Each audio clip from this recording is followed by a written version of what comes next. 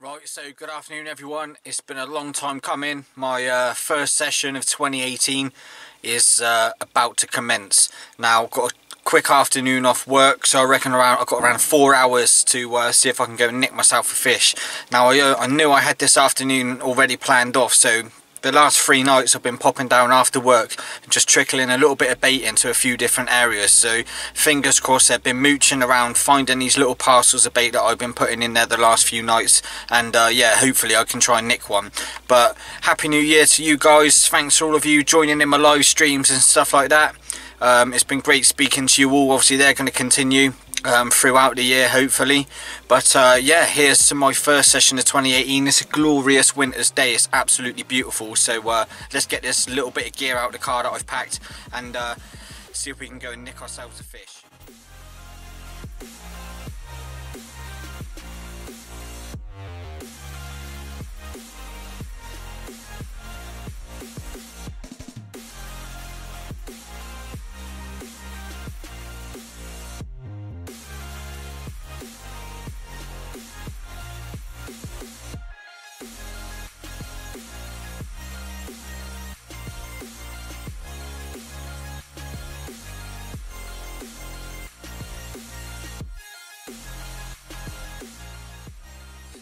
Got the sun beating down, which will be perfect for the snaggy little areas that I've been baiting.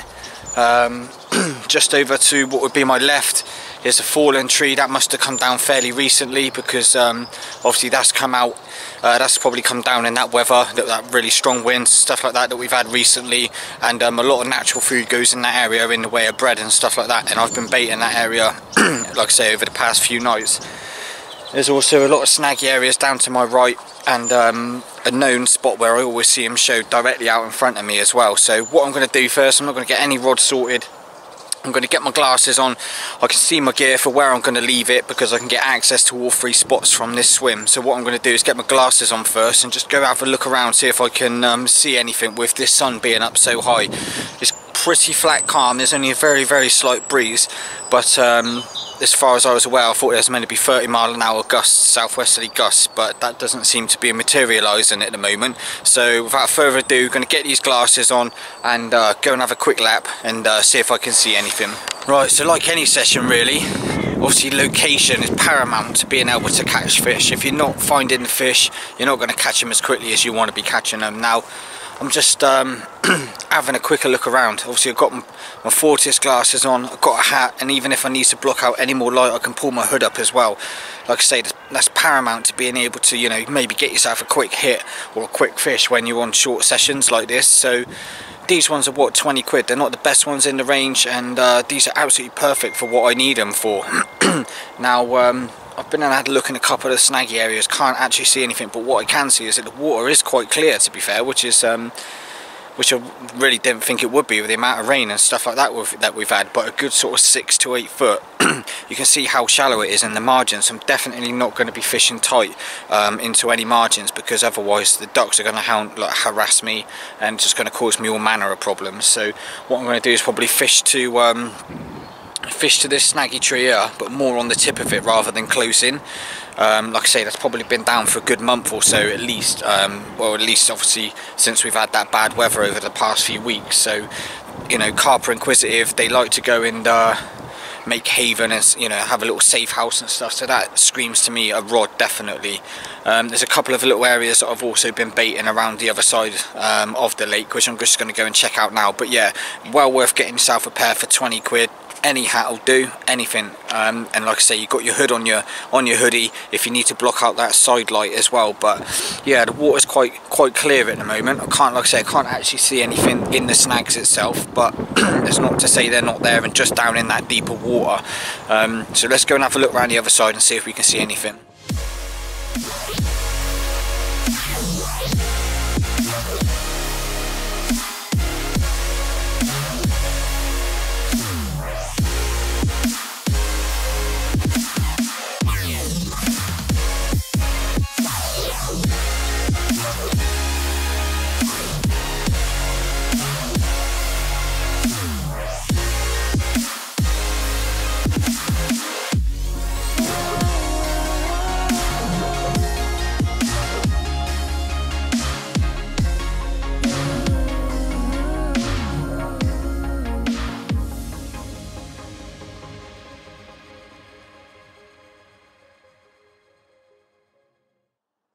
I've spent a good sort of, I don't know, 15-20 minutes just walking back and forth on this bank, and I've not actually seen a fish yet. Definitely not in the margins anyway. If they're out slightly in that little bit deeper water, then yeah, I've not been able to see them. Apart from, like I say, seeing this marginal leaf and debris and stuff like that, I can't really see much else. There is a bit of cloud cover now, which is making it a little bit harder to be able to see a lot more. But the only one thing I have seen is just down in some snags here. I did see something break the surface. Now there weren't no ducks, no birds, nothing other than rings coming off the edge of the margin. Now the wind's not hacking down this end, so it definitely sort of weren't wind disturbance or anything like that, but it was enough to make me think there may be one or two just getting around maybe underneath those snags. It is a known area where the fish sort of hold up and do patrol, so I think for my right hand rod I will be sort of leaning out and flicking it down this way. This bit area is going to have to be sort of locked up and stuff like that, because there are some branches and stuff like that, so that's going to hopefully be a one cast jobby down there and leave that for at least the first couple of hours anyway. And I think, to be honest, with the the snag over in the water over there as well, I think that's going to be my my second choice and my left hand rod. So I think, yeah, this margin, and just try and get one down here and then get one out over across to that tree as well. Like I say, I have been baiting it quite a bit over the last few days, so fingers crossed we might be able to nick ourselves a fish. But yeah, I've not seen anything, but like I say, that was more than enough to make me think this corner warrants a rod. So let's get back round to the gear and get these rods set up. Right, so that's the first rod gone out. As I mentioned, the left hander was going over into that fallen tree area, so that's gone out first time. Not as tight as I'd liked, but worth an hour at least. So time to get the second rod ready. Just wanted to talk you through sort of how I've got it set up. As always, I've just used the lead clip session pack from Corda, so that involves using tubing, which comes down to the lead clip sleeve that just fits. Obviously the tubing just slides nicely into that end, and then the lead clip obviously just pushes into the lead clip itself. Excuse a bit of line. Obviously you clip onto your lead. What I'm using today is just a 2-ounce flat pair. Now that's more than enough to where I need to cast to. It's a flat pair, so when obviously as it goes down, it's going to land flat flush against the lake bed. It's not going to go diving in because it's not that heavy. Obviously these casts are just light flicks, so I don't need anything massive. If anything, it's just going to dig into the silt and whatever else. So 2 ounce is more than enough for what I need, and obviously again that just slips onto the lead clip as so. Now on the end, I've not just got your conventional swivel, I've got the quick link swivel, so that allows me to hook on a fresh rig. And obviously if I have a fish, I can safely just unhook that hook link from the actual swivel itself and get the rod sorted and get it back out with a fresh rig. So these are really handy and I always use them. Obviously this end, once you've hooked the ring of your rig on it, you can just slip the anti-tangle sleeve over the swivel, and then that stops obviously your rig from coming off and gives the kick away anti-tangle properties of your rig. So that's the rig, that's the terminal tackle end. What I'll do now is go through the rig that I'm using for this session. Right then, so onto the business end, the rig end. Now I'm just using a real basic pop-up rig. Now as I mentioned, this little lake is like half an acre in size. It's just sort of situated in the middle of some, or on the edge of some woods. Now obviously it's tree lined throughout, so you can only imagine the amount of choddiness, silt, leaves, everything on the bottom of this lake. You know, it's going to need something that's going to be propped up and out the way of all that rubbish, not impeding, you know, your hook hold, or not getting caught on anything and snagged on anything on the bottom, you know, limiting your chances of getting a pickup. So I'm using a pop-up rig. Now this is so easy to tie. I think it was Daryl Peck put this rig out on one of the master classes, I think last year. It was the Belgian one, where he's basically just got a 20-pound Corda semi-stiff with a shot, a little break in the coating just to allow a little bit more free movement, and then knotless knot tied down onto a size 8 Corda wide gape. Now what I've got mounted on there is a Bait Tech Superfruit pop-up. Now these are high vis in colour, so obviously going to give ultimate attraction. I'm not putting any loose feed out today, only what's contained within the PVA bags that I'm nicking onto the hook point. Now yeah, these are high vis, really fruity, and obviously coupled with the new PVA liquids that Bait Tech has sent me, I'm hoping that obviously these little parcels of bait are going to be doing enough for me to try and nick a bite. But yeah, this is the rig. It's about 6 inches from shot to the end of the loop, and then that's propped up about 1 inch or so, so enough to be out the way of any debris and stuff like that, but enough length on the rig to stay clear of when the lead's just landing on the bottom. That'll just slowly flutter down and that'll just prop up right.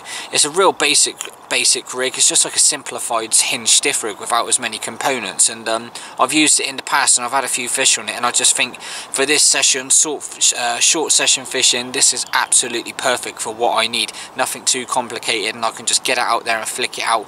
And like I say, I've tied up a few of these ahead of my session as well, so they're all in the rig safe, ready to go on the lucky chance that I managed to nick a fish or two today. So this one's the white one. That's the one going down in the right hand corner. Like I say, a little PVA bag of the new bloodworm pellet, some berry glug, giving that a good dose of that, and yeah, we'll give it an hour or so and then we'll reevaluate. But let's get this one out and see if we can nick ourselves a fish.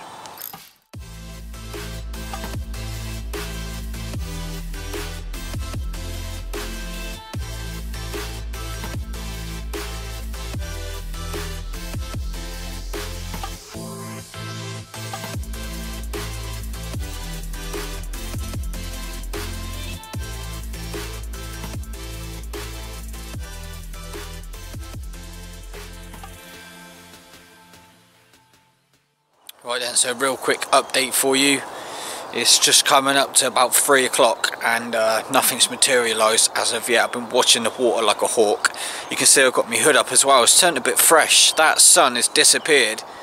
It's now just become sort of overcast and grey. We have had a little bit of drizzle as well, which wasn't on the weather report that I've been looking at this morning. It was meant to be pretty much blue skies throughout the day. Obviously I knew it was going to be a bit more nippier than the last couple of days, but yeah, it's turned overcast and grey, and I'm hoping that rain just stays away for the last couple of hours really. But in the meantime, like I say, I've been watching the water like a hawk and I've not seen anything yet, but in the sort of main bulk of this just sort of like the middle area of the lake as such, I've just seen the odd little bubble here and there, and sort of I did 50-50, I'm not 100% sure, see sort of one set of rings as well, and there weren't no ducks around at that point in time, but there was a bit of a chop on the water. So I think what I'm going to do is keep my left hander going over to that tree. I'm going to recast both rods within the next sort of 15 minutes, get that left hander a little tighter to that tree, because I wasn't 100% happy with that first cast, but it was close enough to give it an hour. I didn't want to cause too much disturbance, so I'm going to get that rod over to that tree, clip it up and add a bit onto that one, get that over there, so that's sorted. Then what we're going to do is move that right hander, I think, and put it in the main bulk of the water, just because that's the area that I've seen, you know, any sort of activity just from them few bubbles. Now it might be fish, it might not be, but I've not seen anything else apart from obviously that bit of disturbance down that end, and nothing's happened yet from that. So I think, yeah, I'm going to dump it in there. It's probably a little bit deeper in that middle. I can imagine it just to be a very shallow sort of bowly area. So let's stick one out, like I say, over to the tree, get one hand out into the middle of that water, give that an hour or so, and then maybe give it one last recast for the last hour or so, and see what happens going into sort of like the witching hour on dark. So that's the plan of attack anyway. So let's give it 10-15 minutes and then whip these rods in.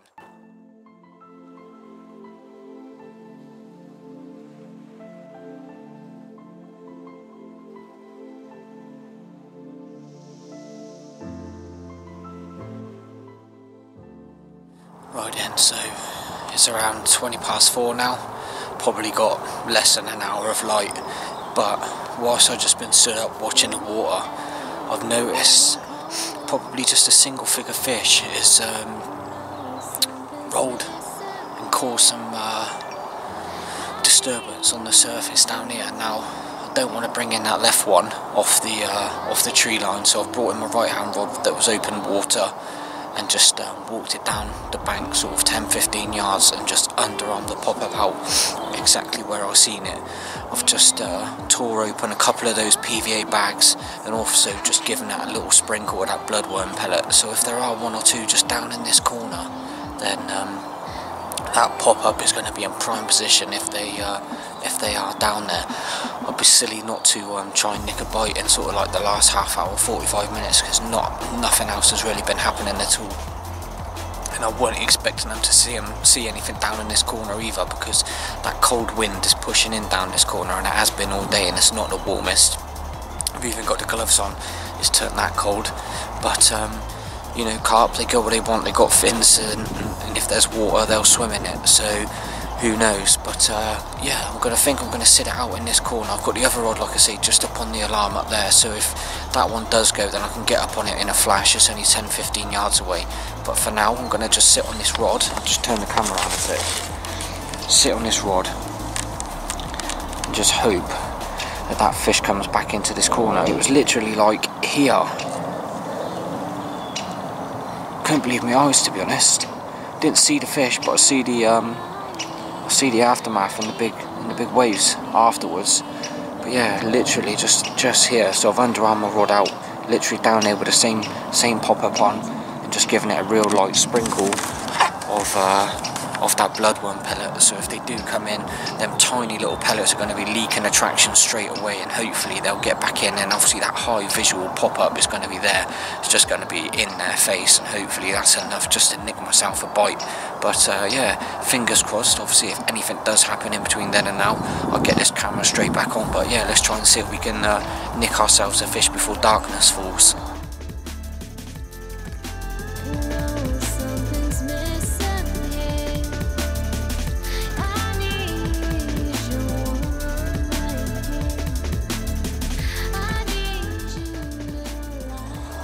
So as you can see, all packed down now, just making my way back down to the car. And yeah, unfortunately nothing come to that rod that I moved into the margin after seeing that fish roll and sitting on it for a good 45 minutes. Nothing happened. One lad did come and join me. He just sat himself down in one of the opposite corners to myself. Recognised me from my YouTube videos, so sorry mate, I didn't quite catch your name, but it was nice to meet you, and hopefully we can bump into each other again sometime. But yeah, unfortunately nothing happened. It's nice to get out for a good few hours though. Been out of touch really, obviously after Christmas and stuff like that, and nothing, you know, nothing happening on the fishing front, so it's nice to get out for a few hours and get some fresh air. So I'll try and keep you up to date on my next sessions on my live stream. So if you're about Tuesday evenings, that's over on my YouTube channel. You can come and catch my live stream there.